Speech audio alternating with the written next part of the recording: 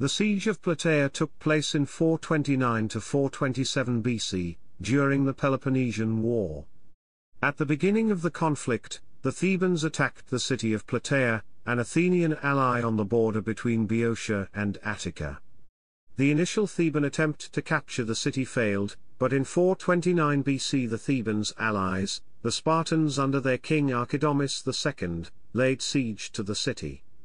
Left unaided by Athens, the Plataeans finally surrendered in 428 BC. Plataea was razed to the ground by the Thebans, and was not restored until after 338 BC by Philip II of Macedon. Chapter 1, First Theban Attack. According to Thucydides, an armed force of 300 Thebans commanded by two leading Theban generals were admitted after dark on a stormy moonless night into Plataea by two private citizens who expected the Theban force to immediately capture and kill the democratic leaders and bring Plataea into alliance with Thebes. Instead, the Theban commanders harmed no one but attempted to persuade all of the citizens of Plataea to join with Thebes' allies. The democratic leadership accepted the offer but quickly worked out that the invading force could be overpowered because of their small numbers, their lack of knowledge of the streets, the bad weather, and the darkness. The enraged citizenry then attacked them. In one of the rare instances in which both women and slaves took part in what amounted to warfare, the citizenry killed over half the 300 Thebans. Thucydides reports that a number of the remaining Thebans escaped with the help of a Plataean woman, who provided them with an axe to break open one of the town's gates. Some of the invaders tried to escape by jumping off the city wall, but most of these were killed in the fall. Others entered a large open building, mistaking it for an exit from the town. The Plataeans locked the building and held them there for a short time before killing them all. A second larger Theban force was supposed to reinforce the invading force, but the weather and the flooding of the Asapo River delayed them. The Plataeans, to forestall any attempt by the second force to capture Plataeans who lived outside the walls, agreed to let their Theban prisoners live if the Thebans did no further harm. Each side alleged later that the other had taken an oath to the agreement and then broke it, a potentially serious issue in the propaganda war that would impact on future relations between the two sides. After the invaders had entered the town, a Plataean messenger was sent to Athens to alert them to what was happening.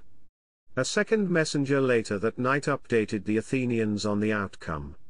The Athenians sent a messenger back to Plataea instructing them not to kill the prisoners, but he arrived too late. The Plataeans had already killed them all. The Athenians also sent a force to relieve Plataea. Women, children, and men too old or otherwise unfit for military service were evacuated to Attica.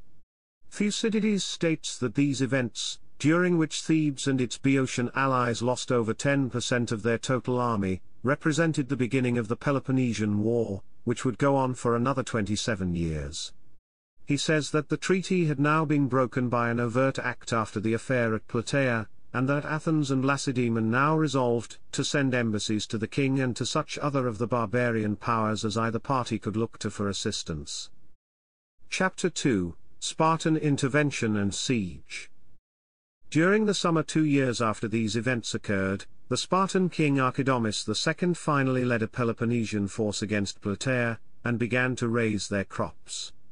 The Plataeans, in response, dispatched a herald reminding the Spartans of the glorious deeds the Plataeans performed during the Greco-Persian War and of the oath the Spartans swore to protect them and keep them independent, and reminding the Spartans that in 479 BC Pausanias, the Spartan general, had decreed that Plataea was on holy ground and it should never be attacked. The Spartans responded by demanding Plataean neutrality in return for their protection. After consulting Athens, Plataea rejected the Spartan proposal and began in earnest to prepare their defenses. The Spartans then quickly laid siege to the city, and employed several innovative, yet unsuccessful tactics to bypass the Plataean defenses. Failing in these undertakings, the Spartans built a line of fortifications around the city, left enough troops to guard the walls, then retired. Chapter 2 Section 1, Sortie of the Defenders. The winter of the next year found the Plataeans in a desperate situation. They were besieged by the Spartans and Boeotians and were uncertain whether any Athenian help would arrive. Their stores were running dangerously low, and so a desperate plan was developed to try and salvage their position. The plan involved breaking past the Spartan defenses and escape. Originally all the men were to join the attempt, but the danger being so great, only 220 ultimately agreed to go.